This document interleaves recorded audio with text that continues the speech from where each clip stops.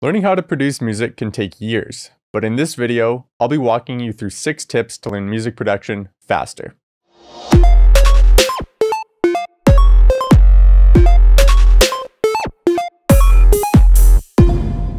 Hey, my name's Charles Hoffman.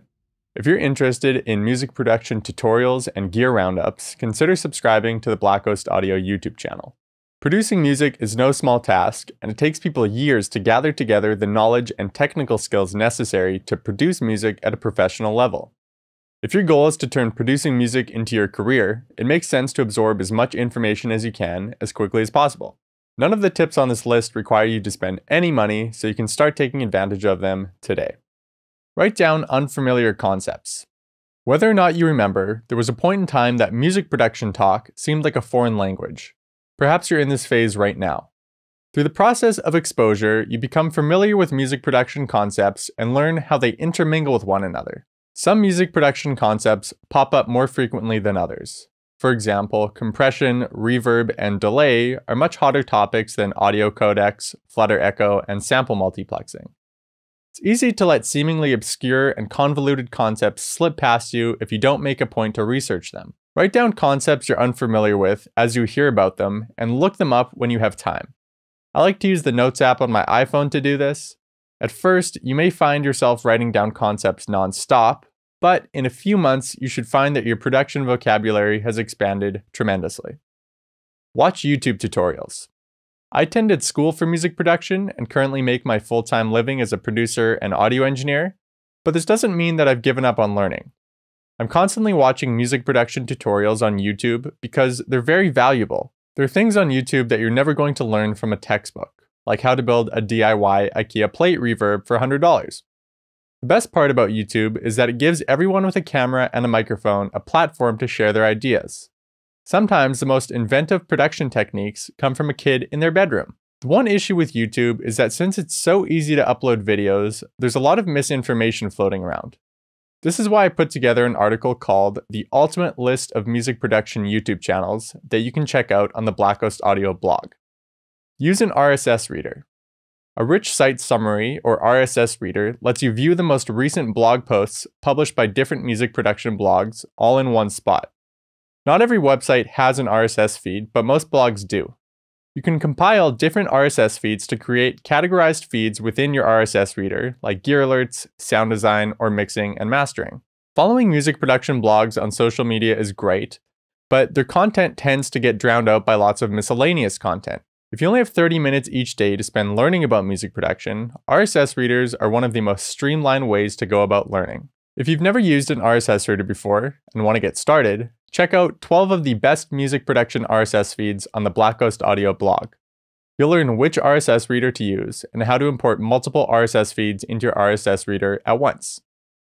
Work with other artists. Working with other artists in person is one of the fastest ways to learn music production. The ability to ask questions and get immediate feedback is invaluable. Watching YouTube videos and reading blog posts is great, but there's nobody around to bounce your ideas off of. If you've never worked with another artist before, the thought of collaborating can be a bit overwhelming. It's easy to settle into a production routine when working on your own all the time. Collaborating with other artists will shake up this routine and push you out of your comfort zone. It's this awkward, stumbling process that rapidly increases your growth as a producer. Working with someone of a similar skill level is vital.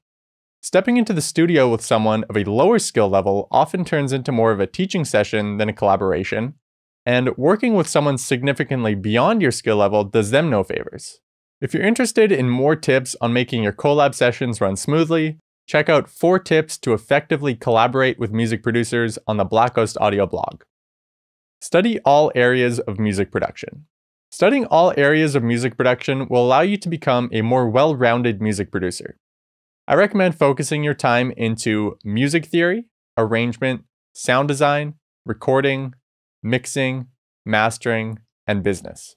Learning music production is a non-linear process. Much like learning to play an instrument, you may learn about music theory one day, recording the next, and mastering the day after that. Even if you take a music production course, they're often designed to teach you multiple skills simultaneously. When doing client work, you absolutely need to have a well-rounded understanding of music production. For example, a client may send you a song that you can't fix with mixing plugins. They may have a sound design or arrangement issue that manifests itself as a muddy mix. You need to have enough insight into sound design and arrangement that you're able to tell your client what the root of the problem is. Produce more music. Learning how to produce music takes everyone a different period of time. The more time you spend producing music, the faster you'll learn. Keep in mind that this only applies to the actual time you spend writing music and learning about music production. For example, someone who's been producing music for 3 years but only spends 30 minutes writing songs on the weekends may not be as far along as someone who's been producing music for 1 year for 8 hours every day. Hard work beats talent when talent doesn't work hard. You probably have a friend who has a knack for producing music but who also slacks off and doesn't spend very much time producing. At first, this friend may seem leaps and bounds ahead of you, but if you remain consistent in your practice, you'll undoubtedly push past their natural abilities. Saying work harder and longer is something I'm a little skeptical to toss around. Working 16 hours a day isn't healthy for you, and you shouldn't do that. Family, friends, and your physical and mental health are all things that you need to attend to during the week. The music industry isn't going anywhere and will be there when you get back from the beach with your friends. If you like this video, make sure to hit that subscribe button and also follow us on Facebook, Twitter, and Instagram at Black Ghost Audio.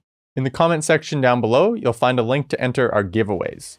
We give away tons of music production software and hardware, so it's definitely something you should check out. Thanks for watching, and I'll see you next time.